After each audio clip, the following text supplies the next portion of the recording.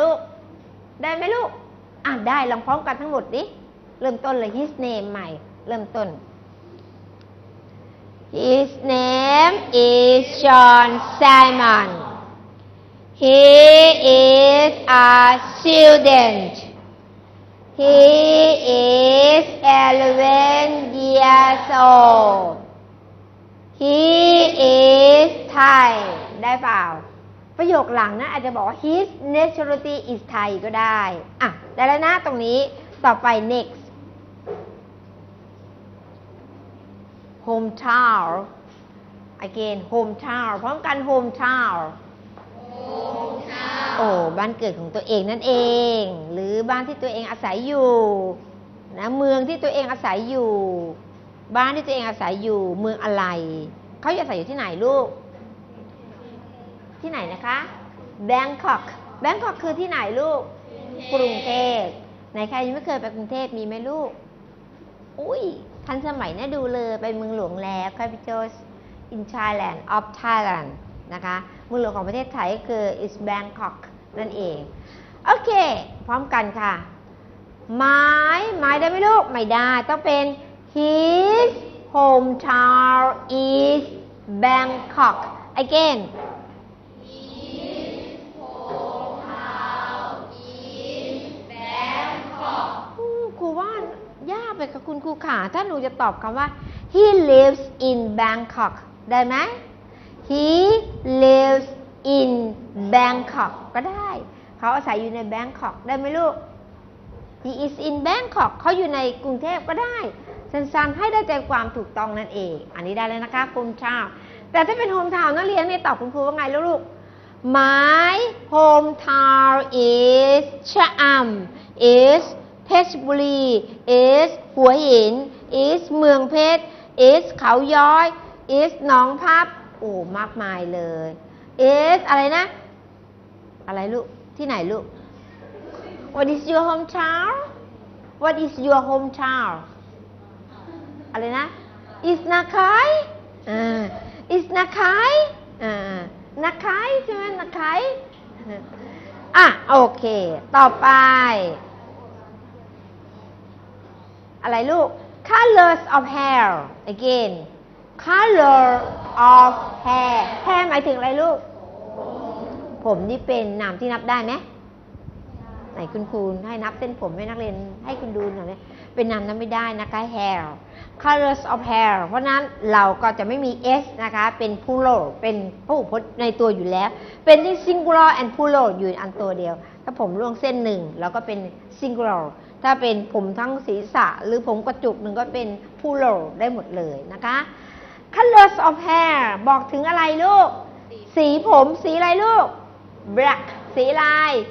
สีดำนะคะบอกสิ his color of hair is black again his color of hair is black okay good next ต่อไป color of eyes color of eyes บอกอะไรสีของอะไรลูกสีของดวงตาเป็นสีอะไรลูก black สีดำบางคนตาสีฟ้าบางคนตาสีบราวน์บางคนสีบลูบางคนสีเรดแดง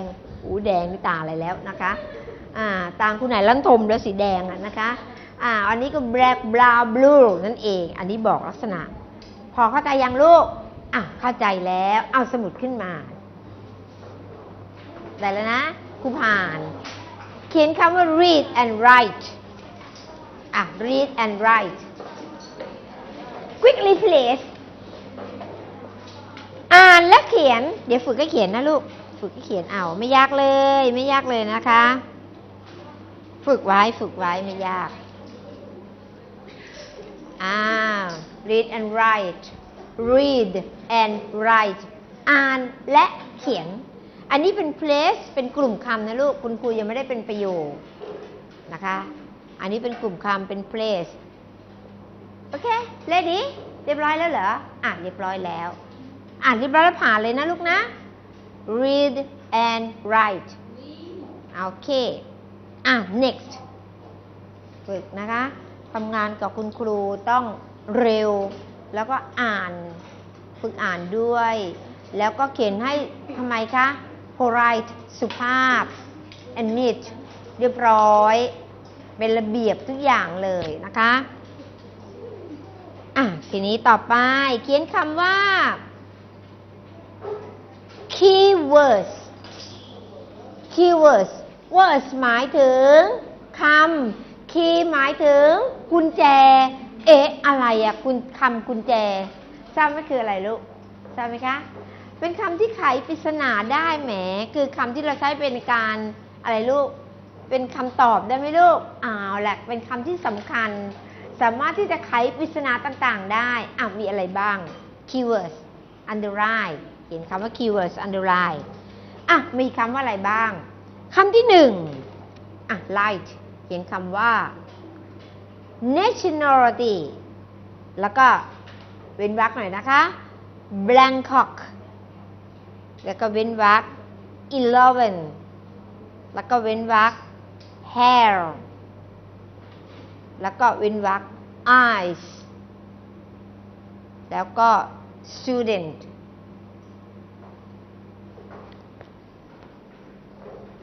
Write on your notebook เขียนต่อได้นะคะแต่เว้นวรรคหน่อยให้เป็นระเบียบนะคะ After that underline หลังจากนั้นตีเส้นเลยลูกตีเส้นเลยเดี๋ยวเราจะมาทำกันแต่วันนี้คุณครูให้นักเรียนเขียน keywords ก่อนให้รู้ว่าเดี๋ยวจำไม่ได้ว่าจะต้องเขียนอะไรบ้างทำไมถึงให้เขียนคำเหล่านี้คุณครูจะให้นักเรียนนำคำเหล่านี้ไป fill in the blanks fill in the blanks หมายถึงเติมคำในช่องว่างโอเคlet's read again nationality again now nationality Bangkok 11 hair eyes student นักเรียนไม่ต้องอ่านออกเสียง student นะลูก student good ได้แล้วใช่ไหมคะโอเค have you finished yes or no คนที่ตอบ no แสดงว่ายังไม่ได้เขียนแน่เลยนะคะทำงานให้เร็วนิดนึง underline ตีเส้นใต้นิดหน่อยnext ไม่ยากเลยลูกไม่ยากง่ายโอเคเรียบร้อยทีนี้ประโยคต่อไปนี้ที่คุณครูจะให้นักเรียนเขียนนักเรียนฟังนะคะถ้าใครผิดทำผิดมาผิดตามที่คุณครูบอกครูถือว่าผิดนะให้นักเรียนเขียนต่อกันเลยลูกจบประโยคแล้วใส่จุด full stop หลังจากนั้นที่บรรทัดนักเรียนเหลือเนี่ยสามารถต่อได้ไหมลูกต่อได้แต่ถ้าเหลือนิดนึงต่อแค่คำเดียวไม่จบประโยคก็ขึ้นบรรทัดใหม่ได้แต่ไม่ใช่ว่าถ้าเหลือเยอะๆมาขึ้นบรรทัดใหม่ไม่ต้องลูกแต่เนื้อที่คุณครูมีจำกัดคุณครูจะเขียนประโยคละคำกับประโยคละบรรทัดประโยคละบรรทัดนะแต่นักเรียนสามารถตอบไปได้เลยนะคะเริ่มแรก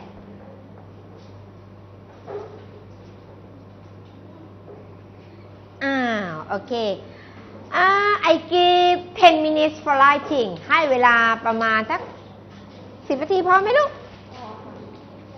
10 นาทีครูไม่มากพอนะมากไปแล้ว5 minutes 5 นาทีพอให้5 นาที fill in the blanks เอาอะไรมาเติมลูกเอาคำที่นักเรียนเขียนเมื่อสักครู่นี้ keywords นำมาเติมในนี้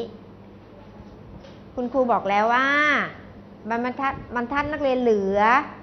ใส่จุด full stop แล้วนักเรียนสามารถที่จะเขียนต่อได้เลยลูกถ้าเหลือนะคะไม่ต้องขึ้นบรรทัดใหม่แต่ถ้าเหลือนิดเดียวสามารถขึ้นบรรทัดใหม่ได้ไม่เป็นไรนะคะอันนี้เหมือนว่านักเรียนเขียนเรื่องราว like yourself like your story เรื่องของนักเรียน like yourself แต่นี้เราเขียนของเรื่องของจอห์นไซมอนเรามาดูซิว่าจอห์นไซมอนคำที่นักเรียนเขียนปั๊บนักเรียนก็ทำไมลูก underline ตีเส้นใต้ด้วยสีแดงด้วยให้รู้ว่าดู fill in the blanks เติมคำในช่องว่าง 5 minutes นะ5 นาทีนะลูกอีก 3 minutes หรืออีก3 นาทีเท่านั้นไม่ยากเลยลูกไม่ยากฝึกเขียน John Simon is up he is years old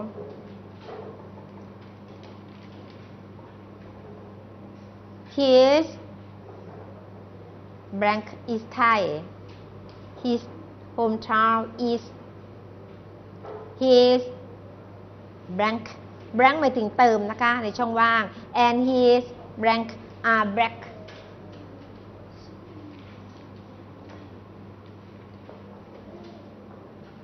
My student in other classroom นักเรียนที่อยู่ปลายทางห้องเรียนปลายทางนะคะคุณครูเน้น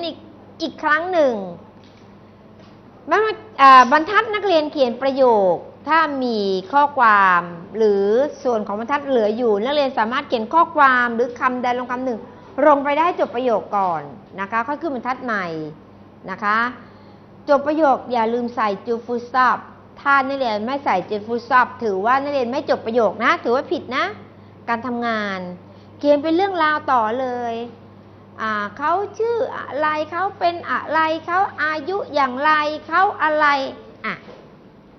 ไม่ยากเลยลูกเราเรียนแล้วคุณครูให้ฝึกแล้วเอา1 minute อีก1 นาทีเท่านั้น